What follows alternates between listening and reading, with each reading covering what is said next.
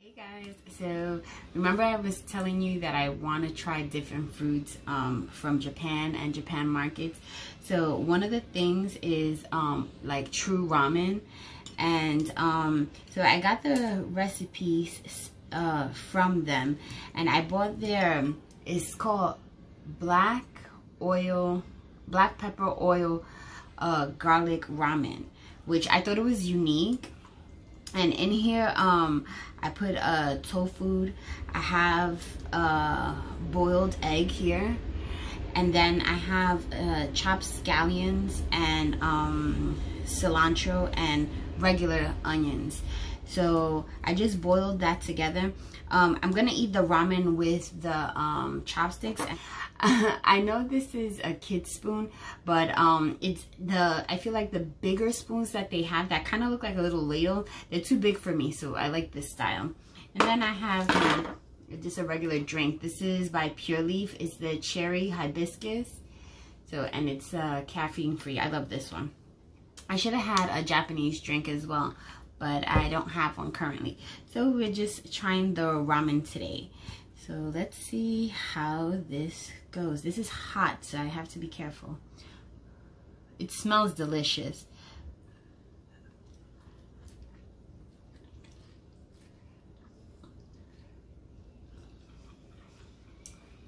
Wow. Wow, that's really good.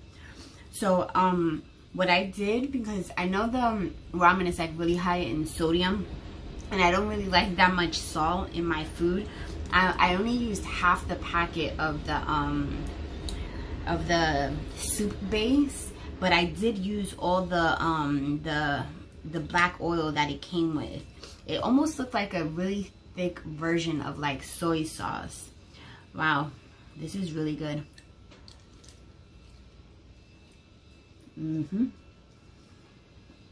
gonna try. Dropping noodles all over the place. Sorry, I'll clean that up later. I'm gonna try the tofu.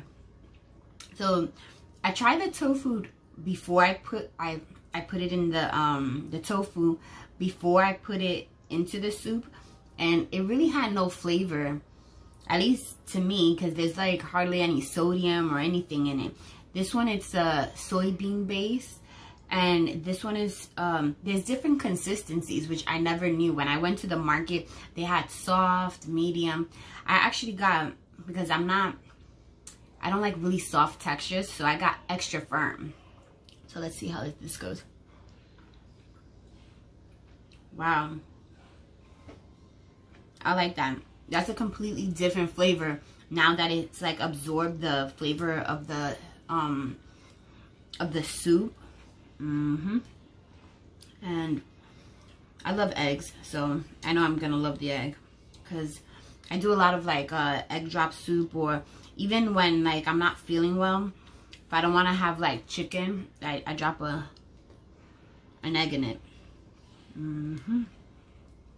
So I'm gonna cut it open with a spoon so like that you can see what it looks like in the inside. So you can see. I'm gonna bring it close.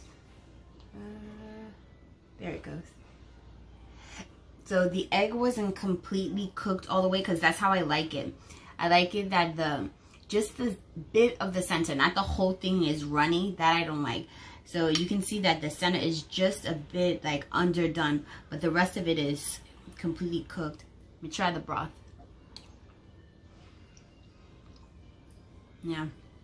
I like the fact that it's not too salty. I'm glad I went very light-handed with the soup base, because if I would have put the whole thing in there, it would have been, to me, for my liking, it would have been too salty. Oh, the egg is amazing. Guys, definitely give this a try. I'm going to throw up a photo of what the packaging looks like, so you guys can definitely try this. A definite win, because I feel like, finish swallowing first. I feel like when you try ramen, just like regular ramen in the supermarket, you have like chicken flavor, shrimp flavor. There's like really basic flavors. But when you go to like the Asian markets, there's so many varieties of flavors. I even found, because I have a I have like a Google Translate that I take a photo of or I hover over with my camera over the wording, because a lot of times everything, either I realize the translation doesn't translate well into English, or some of them don't have any English translation at all. So I feel like this helps me when I go to the market, because sometimes when I go to the market in Flushing, sometimes I don't find people that speak English, so they're looking at me like a little confused. I almost took a ramen that I thought it looked like a unique style of beef, but thank God I was able to translate it, and it was actually lung flavor. I don't know the lung of what animal, but then when I looked at it, then I realized it was I thought it was beef, but when I looked at the shape of it, then I realized, I was like, oh.